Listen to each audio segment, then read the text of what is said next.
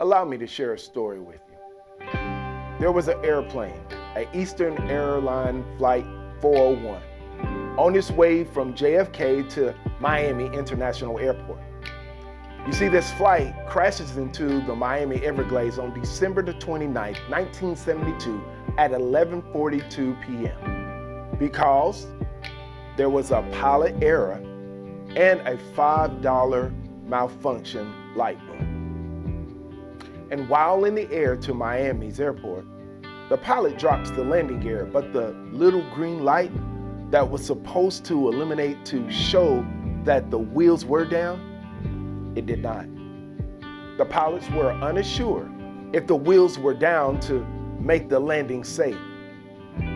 The crash occurs due to the fact the crew were preoccupied with the landing gear indicator light and failing to notice that the autopilot command had been disconnected. And as for the results, with the preoccupied crew members with the little green light, the disconnected autopilot, it being night, and the Everglades in Miami being dark, no one noticed the decline in altitude which led to their destruction. It was later determined that the landing gear was down, but that little green light had already burned out. Those small things are usually the one things that get us today.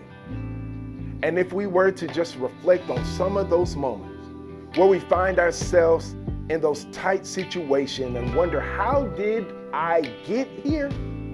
I'm pretty sure that you would discover it started around something so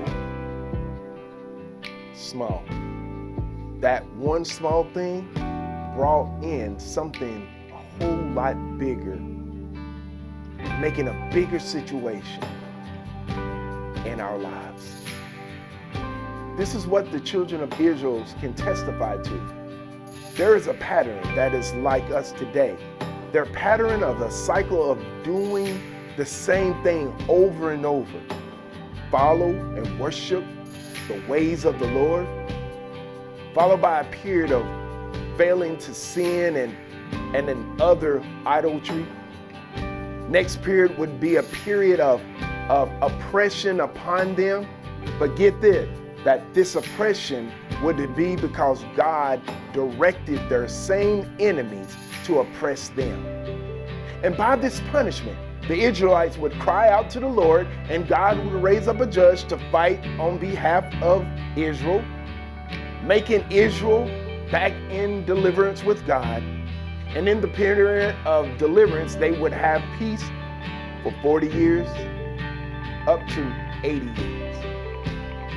Then the cycle would start again. You see, this pattern cycle is one repeated over and over and over. And matter of fact, we can see it in the world today that we live in. And if we can see it in our lives individually, day to day, you see, Joshua was given the order by God to remove the different tribes from the land of Canaan. This order was also given to the 12 tribes after the death of Joshua. But during the removal of these people, they didn't remove them all. These same small tribes lived with the Israelites, bringing their own gods and ideology into the mix. Even though they were small in numbers, the children of Israel started practicing and worshiping and participating in the same ways of the small group. This angered God, for he was not pleased. Judges chapter 3, starting at verse number 7, says that the Israelites did what was wrong in the eyes of the Lord. This will be a repeating verse in the scriptures, in the book of Judges. They forgot the Lord, their God, and worshiped the Baal and the Asherah. The Lord was angry with Israel, and he sold them to King Cushan-Rishathaim, who kept them in subjection for 8 years. So the children of Israel did what we do today. They cried out to the Lord. God sees and hears and raises a judge to take the king down. That judge name was Othniel. After this, there was 40 years of peace until Othniel had died, meaning the cycle will come again. You said, when this question has been asked to me about falling into this same pattern, a pattern that separates us from God, the best way that I can answer is by looking at the book of Judges and ask the question of, what is it that God has told you that you need to remove from your life? The children of Israel was told to remove the people that lived in the land of Canaan, the land that God had promised them. They removed most of them, but not all of it. The Israelites started thinking and living like them. Now, could it be that we are in that same pattern, a pattern that will lead to sin by thinking and living just like the world and not of God? We find ourselves being further away from the truth of God. You see, my father shared a story with me when I asked him this same question. He said, Franklin, there was a man whose father died in prison, and his grandfather died in prison. And now he was about to go to prison.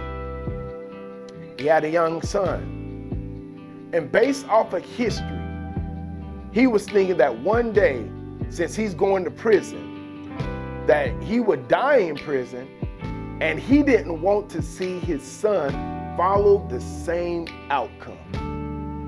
So the same man started praying to the Lord to help him. And the answer he received was puzzling at first. He claimed the Lord told him to remove everything in his cell and take nothing in to his cell. Even the bed had to come out. He went to prison, and for 3 long years, he endured prison life without a bed, TV, or any visitors. The only thing that was a pattern in his life was his prayer life. And when he was sick, he would call on the Lord. When he was cold at night, he would call on the Lord. When he was uncomfortable, he would call on the Lord. And when 3 years passed and he was released, the first question that was asked to him, how did you survive without a bed, visitation, and cover? He stood and he said, because God wanted me to remove everything that resembled the prison life, making my mind and body totally depending on the Lord instead of prison. The world can be our prison by the way we think and the way we practice the world's ways. But God wants us to remove things that will make us uncomfortable, but totally dependent on Him. Next week, we'll be looking at the second judge in our series of Don't Judge Me, stories from Judges. I see you next week.